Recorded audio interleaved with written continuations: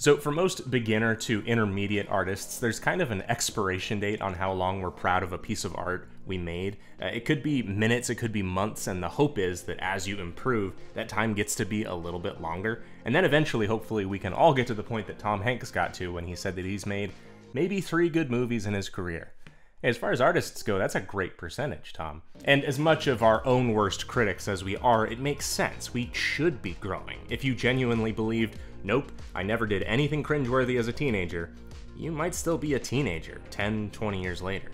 Like Tom's son, Chet Hanks. That's mean. If you feel like all art you've ever made is equally great, there's probably a good chance that you aren't improving, as harsh as that sounds. And of course, the opposite is true. Recognizing what you could have done better is self-evident that you know better now. So I finally feel like I'm in a place where I've made a few good pieces of art. Less and less frequently do I write off something from the last few years as truly bad.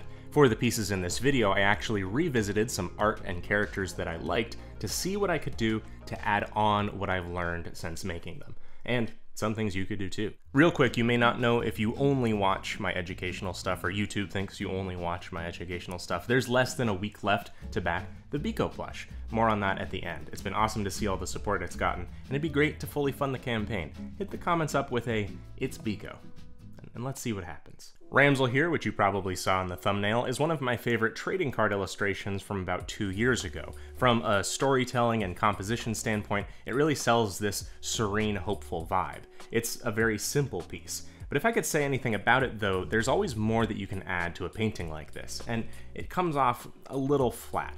And while Ramsel is gray, you can do a lot more with a local gray color with colored light.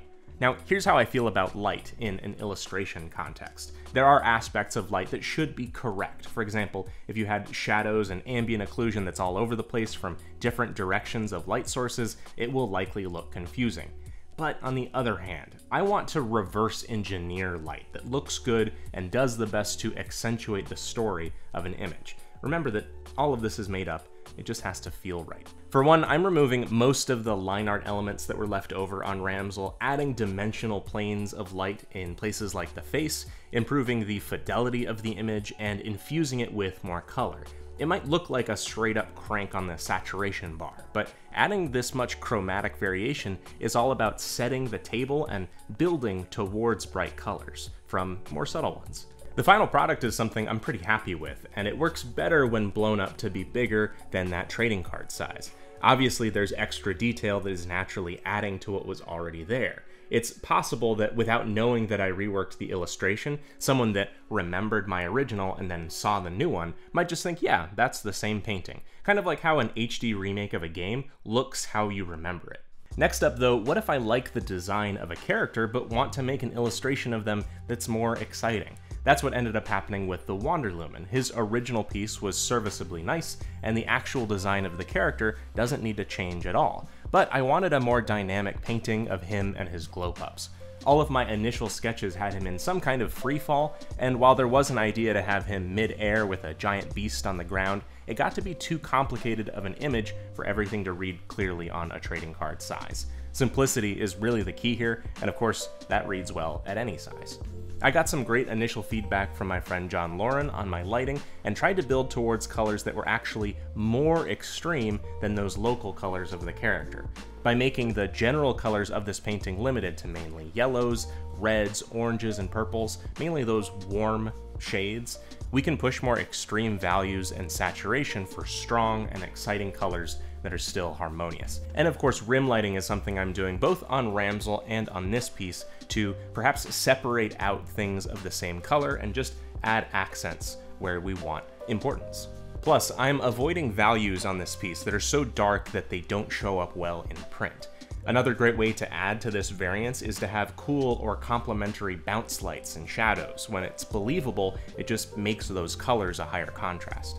As much as we might want to move past old work, I think there's times when it's okay to keep both the baby and the bathwater. Critically re-examining a piece and painting over, sketching, refurbishing, if you will, feels like a great exercise from a learning perspective, and a way to add a literal fresh coat of paint to something to bring it up to speed with your current work. By the way, with that Ramsel piece, that's all overpainting. I'm not really going back through the layers, I'm just treating it as a flat image and building from there. That's really helpful if you work digitally and are used to sorting through lots of layers. Sometimes it's great to have a clean slate and merge everything down in a new document. So I'd love to hear from you. How do I word this? How old is the oldest piece of art of yours that you still like? And is there anything that you'd change about it? Let me know in the comments. Or alternatively, just spam "It's Biko" in the comments, because there's just a little bit of time left, about a week as of the airing of this video, to grab a Biko plush over on Makeship.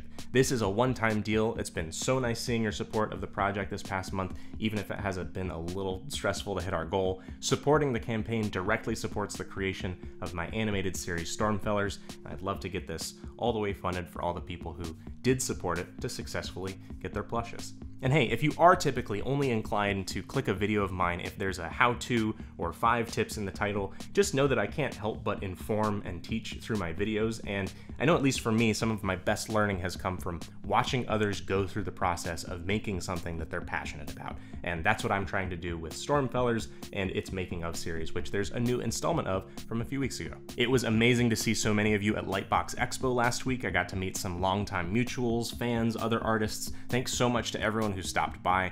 And for the first time, because of the work put into that Wanderlumen painting, it blew up well. Like, the banner looks good at 8 feet tall, which I was pleasantly surprised by. That wouldn't have happened if I was only aiming for the dimensions of the trading card. My course and Biko's backpack are in the same place they have been in the description. Click here for the behind the scenes on my animated series Stormfellers. Thank you for watching, and have fun creating.